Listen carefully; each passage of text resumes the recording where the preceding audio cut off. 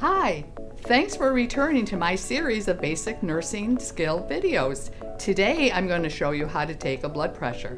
But first of all, I'd like to thank Mr. Matamore and his senior class for videotaping my series of videos.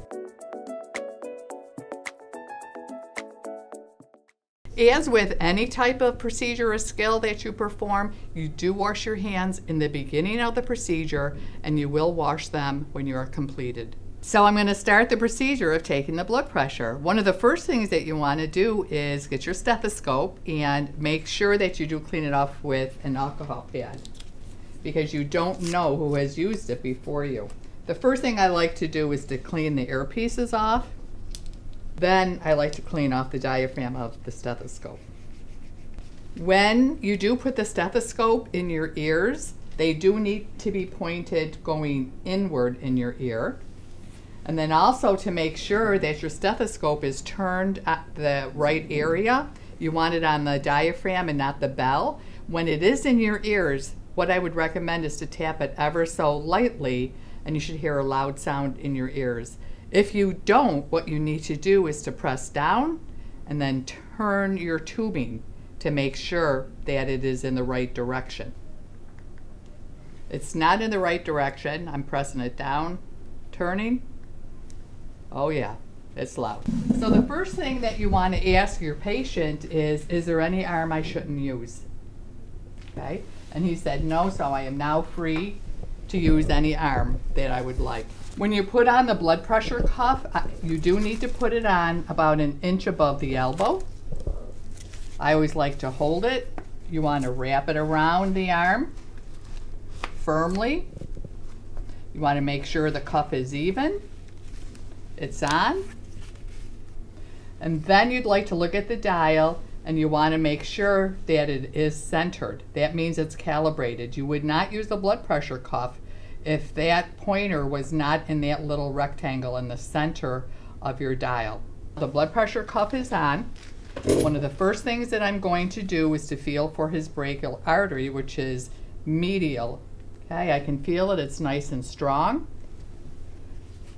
Okay, you then put your stethoscope where you felt it. Put your thumb on top of your stethoscope and wrap your hand around his elbow. And the reason that you want your hand placed like this is you have better control, and sometimes you need to press a little harder with your thumb to hear the blood pressure. I'm going to put the earpieces in my ear. You take the bulb in your hand, and what you want to do here is to turn the valve clockwise.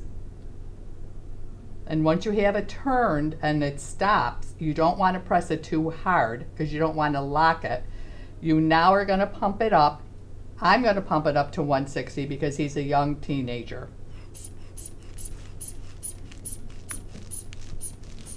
I now have it pumped up to 160. I now take the valve and I turn it counterclockwise.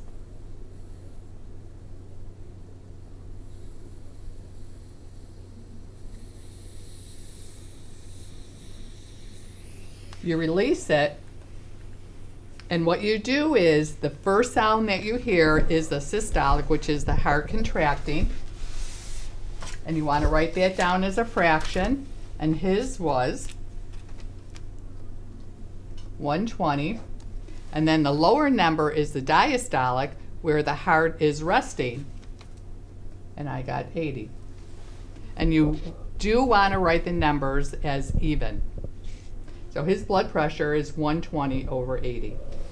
And according to the American Heart Association, with the new standards, this is the beginning of high blood pressure. And that is the skill of taking a blood pressure, which I personally believe is one of the most important skills that a nurse can do. And not only to take it accurately, know what to do with the information.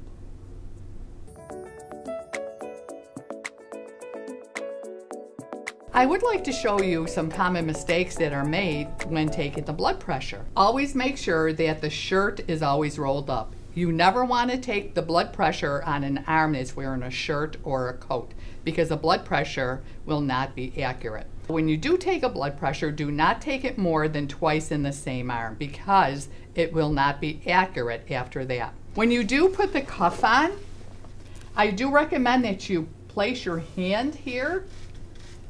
Okay, so you do get a nice tight fit with the blood pressure cuff. What you don't want to do is put it on and it's not even, and now the blood pressure cuff will actually slide down the arm. So do be careful when you put it on to hold it and try to make it firmly go around the arm. Okay, and I like to tuck it here so I can still see the dial, so it is on firmly and won't slide down the arm. And make sure it's 1 inch from the elbow. And one last error that I do notice, which I know nobody watching this video will ever do, is do not put it on upside down. I have observed this with my students who are learning to do it. So do be careful and make sure that it is put on the right way.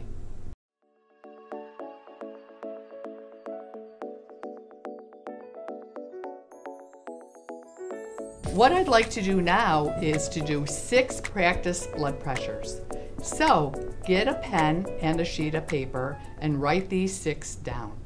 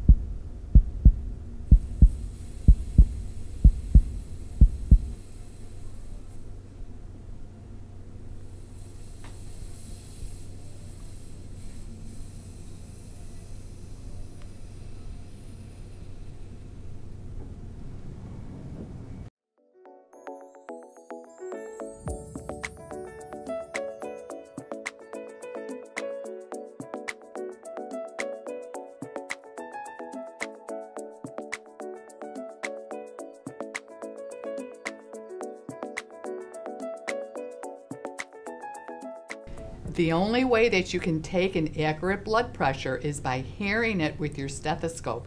Do not be fooled by thinking you see the dial move and then taking the blood pressure on what you see with the dial. You can only hear it with your stethoscope.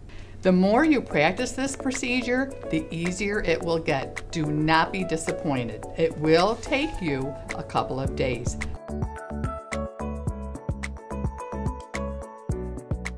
Once the blood pressure cuff is on and the arm is straightened, you felt where the brachial artery is, and you place the diaphragm of your stethoscope here. I happen to be right-handed, so with my right hand, you place your thumb over the bell, wrap your hand around the elbow, and then in your left hand, you're going to hold the bulb. And remember, to pump up the cuff, you have to turn it clockwise, okay? And then you pump it up, and then when you release it, you turn it counterclockwise. Thank you so much for watching this video on how to take a blood pressure. And I personally believe this is one of the more important skills that a nurse can do. And not only accurately taking the blood pressure, knowing what to do with that information. Also, I've made a few other basic nursing videos, so when you have time, please watch them. One of them is how to make a hospital bed and open and close. How to wash your hands properly, because we do know hospital-acquired infections are very dangerous and serious to our patients. I've also made a video on how to properly position a patient, and the last video is emptying the Foley catheter and probably documenting. I just have to share something very interesting with you. I recently have gone to the hospital to visit a couple of people, and I was quite in awe when I saw the nurses position a patient. And really all they did was lift up the arm and put a pillow. They did not turn the patient totally on their side, position them with a pillow in between their legs and on the other arm and behind their back. So if you do have time, please watch that video on how to properly position a patient. Thank you so much.